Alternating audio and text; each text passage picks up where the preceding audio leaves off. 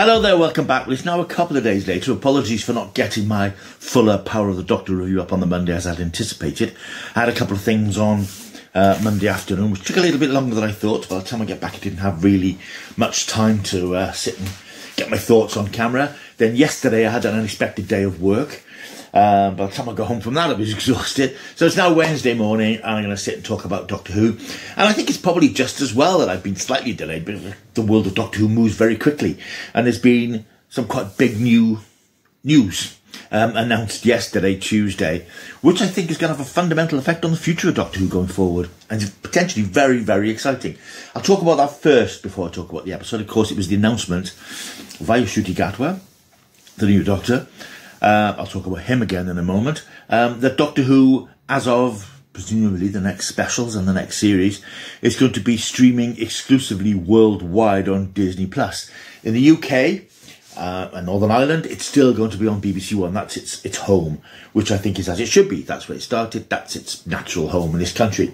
But the prospect of Doctor Who being on Disney+ is very, very exciting. Disney+, as you may know, has had an enormous success over the last year or so, a couple of years since it launched. It has become one of the dominant streaming services thanks to its Star Wars and Marvel content, and of course its backlog, rich heritage backlog of Disney titles. And it's become a very attractive proposition for people as their go-to streaming service. Now people like Netflix for its original content, Amazon for its original content. Disney's got all that, plus, as I say, a really beloved back catalogue of titles, which is freely available. And they're getting new shows and new product right, left and centre. Disney+, if you haven't got it, it's recommended. I know a lot of people are very anti-Disney because of that corporate sort of machine mentality it seems to have, and it's steamrolling across the entertainment industry. But it's the 21st century. It's the sort of thing that happens. And it's understandable that Disney would want to get Doctor Who because it is a recognised brand with a lot of untapped potential. Big as Doctor Who is, and it's, of course, a huge phenomenon and a national institution in the UK. And it's made inroads across the world. It's well known across the world. It's got a certain fan base in America. But it's always been bubbling away. I think Paul McGann, when he made the TV movie back in 1996, he did a little documentary called, I think it was called Saying Adieu, which was Sylvester McCoy passing the baton on to Paul McGann. And Paul McGann saying that he felt Doctor Who was like a sleeping giant. It was this thing that had been asleep at the time for a few years, but was ready to burst free and become this big phenomenon. And that happened to an extent. When the show came back in 2005, it was a revelation to a lot of people and was a huge hit and continues to be a big hit. Don't let people tell you otherwise because they don't understand the way ratings work, but that's another issue. But there's always been a feeling, especially now with the rise of streaming services and these massive franchise titles, your Game of Thrones series, your Star Wars series, all these things are big international behemoths that are rolling across the world. Doctor Who now has the chance to become one of those. It's on, people don't have to struggle in different countries to find it on streaming services. BBC America, or whatever Australian channels were showing it. Now it's going to be freely available on Disney Plus for everyone in the world, which is incredible. And it's slightly nerve-wracking because it exposes Doctor Who to, I suppose, a greater potential to underachieve if it doesn't bring in new subscribers, if it doesn't find a new fan base. It's make or break in a way for Doctor Who, I think. This is its big chance to rule the world in the way that I think Russell T Davies has always thought that it should, and I think most level-headed fans always thought it should. And of course, this has all happened under the stewardship of Russell T Davies. I have no idea what's going on behind the scenes. I did know and I'd heard that there was some big financial thing coming along for Doctor Who because its budget is going to be, I think, massively increased for the new episodes, which it will need to. And it makes sense now it's on Disney+. Great as Doctor Who looks now, and it looks fantastic now, it's got to go up a couple of levels again to satisfy the visual and, immersive demands of an audience who are used to Star Wars. And, you look at these shows, which are just feature films on the screen. And that is now how Doctor Who's got to be. So any Doctor Who fans of certain vintage who, I just want Doctor Who to be like it was in the 60s and 70s, it's never going to happen. It's never going to be a little low-budget show made in Studio D at Lime Grove or whatever. Those days are gone. Doctor Who's now a big international franchise. This is its chance to take on the world. And I can understand that this is probably one of the things that attracted Russell T Davies to come back. The thought of a lot of money being available, a massive streaming service like Disney Plus, this push to make Doctor Who what it should be. And I know he's said in the past about having lots of spin-offs because there's a lot of potential for Doctor Who universe. So it's an exciting time. It could go either way. It could just not work. Doctor Who might not catch on, but I think the right people are there now. We've got Russell T Davies back as the showrunner. We've got the Phil Collinson and Julie Gardner back as the producers, as they were back in 2005, and Jane Tranter, who was I think the head of BBC One at the time when Doctor Who was commissioned, or certainly involved in it. They were the people who brought Doctor Who back in 2005, and look what happened there. Now on a new worldwide platform, Disney Plus, sky's the limit. So let's see what happens. Fingers crossed, this could be good. This could be very, very good. Right, let's talk about the power of the Doctor then. Everybody and his dog has done a video by now, so I'm going to keep it fairly brief. I thought this was a terrific episode for all sorts of reasons.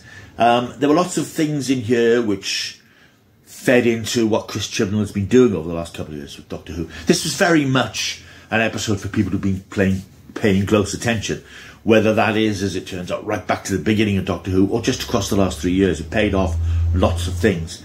The return of the Master, played absolutely brilliantly by Sacha Dhawan, and please, we can't lose him. He has to carry on into the new era Doctor Who because he's a phenomenon, and I mean that in a very real sense. As a story, it was sort of crazy, and it had that sort of throw mud at the wall sort of thing we often have with Chris Chibnall. But I would rather that than the previous era of Doctor Who, which just kept retreading the same idea. Oh, look, it's misunderstood machine technology.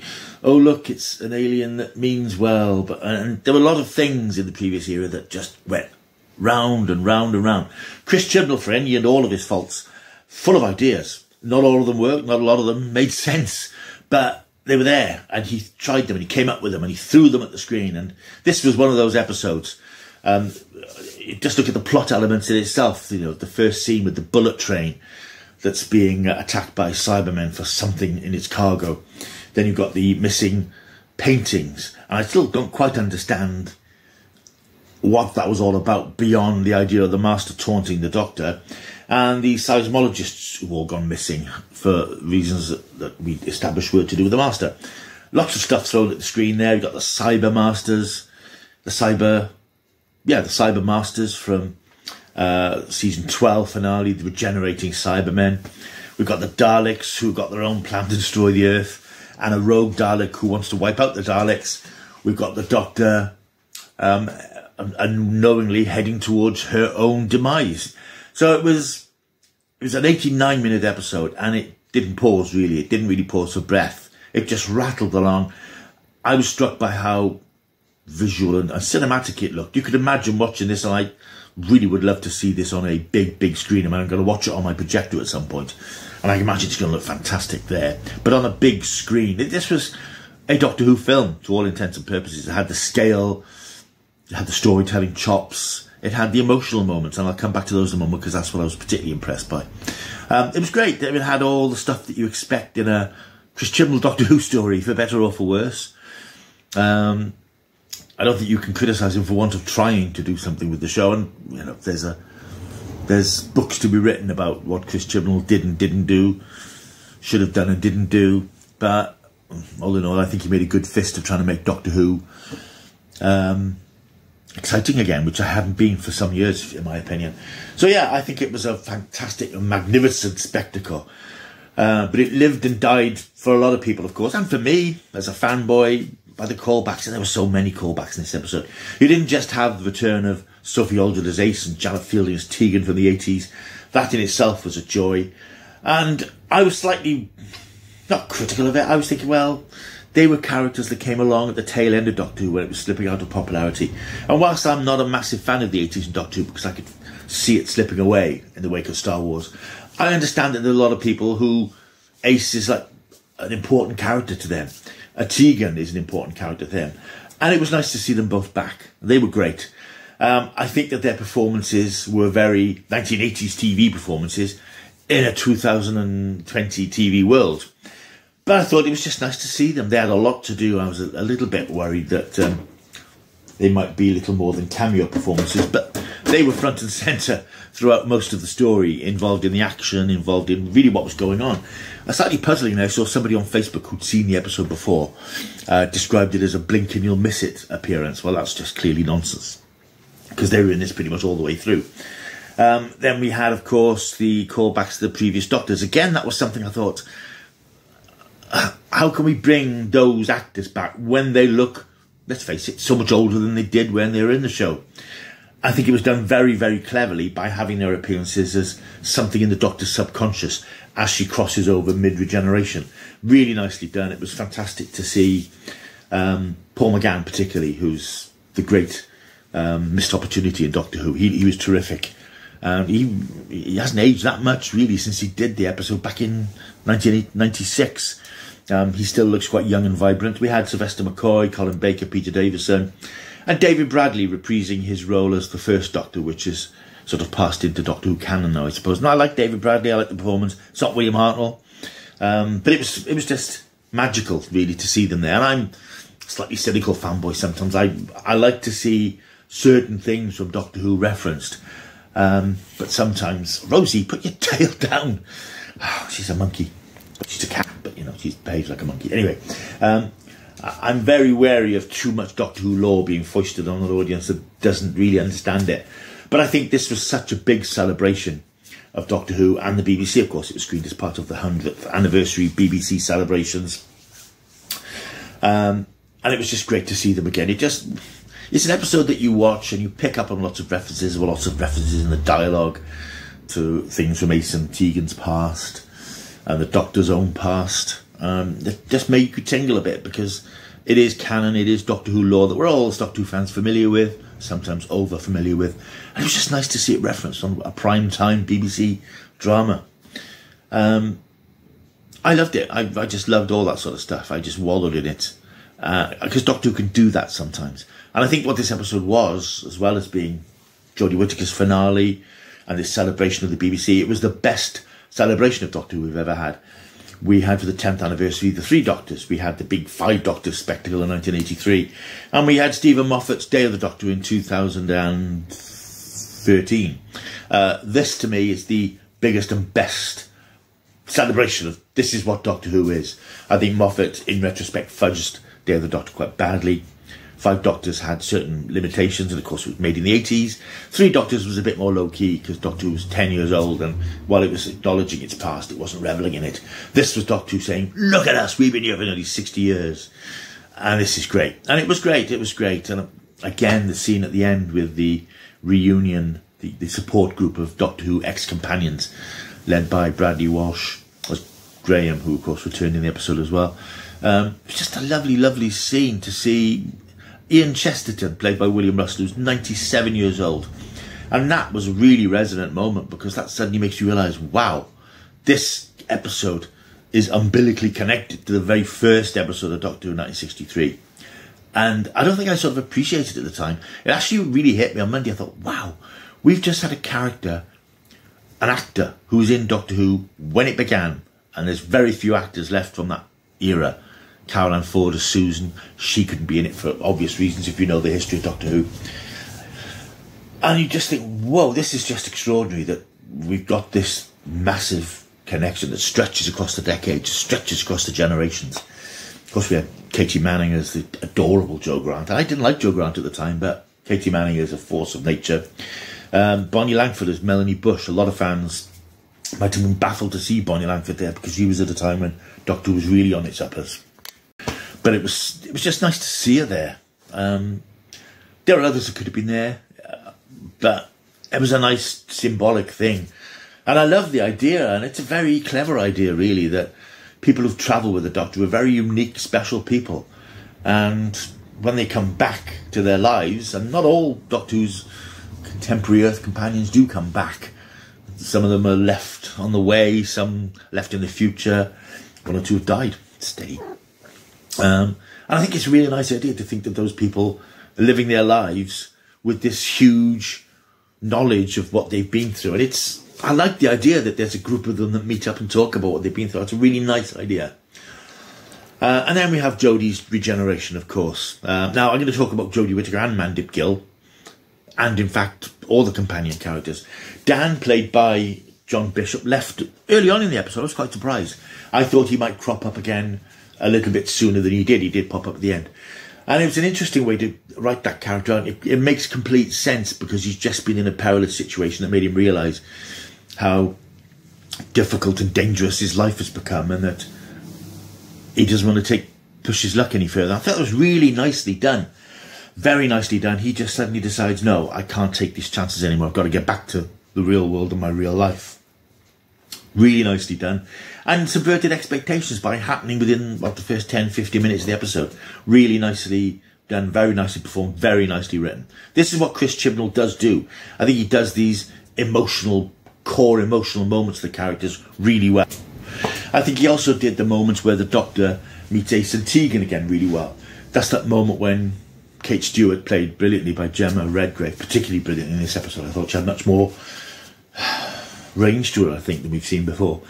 And the Doctor walks in and sees Ace and Tegan. And in Jodie Whittaker's face, you can see that look, that stunned look of, wow, these are people I haven't seen for decades. But the connection is there straight away. You feel that connection.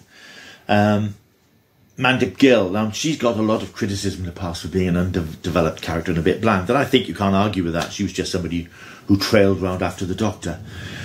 And we had them touching on this Thasmin thing in the last episode. It's been sort of hinted at, but that was resolved, and I think some fans expected there was going to be some big romantic declaration in this episode, but that was sort of dealt with in The Legend of the Sea Devils, where the Doctor sort of made it clear to Yaz that there was a love between them, but the Doctor can never really get involved in that sort of thing. He's done it before and it hasn't worked out, and he has to keep moving because he keeps changing, she keeps changing. And I think that wasn't going to be reopened in this episode, but you could clearly see there was something not just between the Doctor and Yaz, but the Doctor, Jodie Whittaker and Mandip Gill, who've spoken quite openly that they are now friends for life. They've had such an experience making this show over these last 4 or 5 years. And I think that's what really came across, really struck me at last this episode. Wow, what a team these two have really been, because the actors are so close and they've made the characters, for all Yaz's lack of character a lot of the time, I think she came alive in this episode. And I really love that last scene where the Doctor's injured and has started to regenerate, and they both know what's going to happen, and Yaz knows that a special time in her life is coming to an end. That wonderful, beautifully staged scene where they're on top of the TARDIS eating ice cream, looking at the Earth. The writing is just completely on point. And as I say, that's what I think Chibnall's real strength was. When he was on form, he could write dialogue that sang in terms of these characters and the words that they used and the way they expressed them. The Doctor saying about, looking back at the past, and when the Doctor says to Yaz, I have to do this bit on my own, and regenerates outside the TARDIS. Just beautiful, beautiful Doctor Who, beautiful television. And there will be people out there, the Not My Doctor crowd, who will be wailing and screaming and throwing insults. Get on with it, I don't care. You're the ones who've missed out, frankly. And then, of course, we have the regeneration itself, where apparently a lot of people were surprised to see her regenerate into David Tennant. This part of the episode wasn't shown to critics at the preview screening, but we sort of knew it was coming because we knew David Tennant was coming back. But it was an extraordinary moment to see that regeneration, where her clothes burn off to be replaced by a semblance, a version of David Tennant's Doctor's costume. A lot of people have said, well, how come the clothes regenerated? I think that's going to figure in part of the specials next year, as to explain why we have this 14th Doctor who looks like the 10th. It's just great to see him again. And of course, that was written by Russell T Davies, who did his wonderful callback to Tennant's first appearance with his comments about the teeth. And then, as I referenced in the previous video I did, the what thing, which was always one of his little trademarks leading into Christmas specials in the past.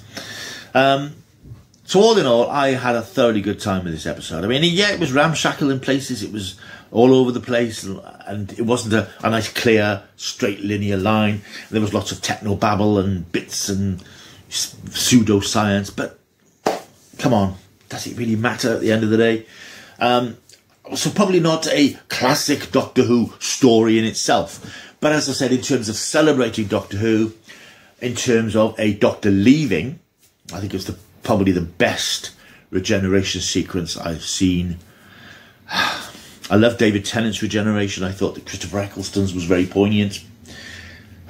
I'm going to say this is up there with the very best regeneration episodes, regeneration sequences. I thought it was a terrific episode. I tried to balance my critical faculties with my fanboy tendencies. I think the fanboy tendencies probably won out in the end. And I don't want to nitpick this episode because you could do that. You could do it to anything. But at the end of the day, this was 90 minutes where you just revel in Doctor Who. And you realise how bloody great Doctor Who is. It has its ups and downs. But at the end of the day, it's special. It's a special show. So many of the things I've done in my life have happened because of my love of Doctor Who. People I've met, things I've been involved with, creative things I've done. They all trail back to Doctor Who, and I will never, ever take that for granted. So anyway, that's The Power of the Doctor, which I thought was just a terrific piece of entertainment. I'm going to give it a 9 out of 10 as a piece of extraordinary television with some great visual effects. A love letter to Doctor Who, and more importantly, a love letter to its fans, who I think a lot of the time don't deserve it. Right, thank you very much for watching. It's gone on a little bit longer than I anticipated. Apologies. But there was a lot to say about the future of Doctor Who, and there's a lot to say about this episode. Oh, and about Ncuti Gatwa. I've seen a couple of clips on YouTube lately, and of course he appeared at the end of the Coming Soon trailer. Yeah, I like him. I mean, I kept my powder dry because I've not seen Sex Education. I've not seen anything he's done. But I've seen a couple of things. There was an American TV thing where he revealed about the Disney Plus deal, and a little Q&A about Doctor Who that he's done for the Doctor Who YouTube channel. I think he's going to be good. I think he's going to bring something special to it. I just got a feeling he is going to really take the mantle and run with it. Or the baton and run with it, or whatever. So yeah, thumbs up for Ncuti Gatwa. Right, that is definitely it. Thank you very much for watching this video. I hope it hasn't tested your patience too much, but there was quite a bit to say. And it'll probably, as soon as I stop recording, I'll probably think, oh, I should have mentioned this, I should have mentioned that. Because there was so much in Power of the Doctor, you'll all have your favourite moments. And I do hope that you all just enjoyed it for what it was, the celebration of this extraordinary television series. Right, I am out of here now. Thank you for watching. Like and subscribe if you've liked this. Share it with other people. Will be cool too. And leave a comment, even better. Coming up next will be my review of the new horror film Barbarian, which opens in UK cinemas this weekend. And there'll be more bits and pieces coming along very, very soon. Until I see you, hey, keep checking the stuff.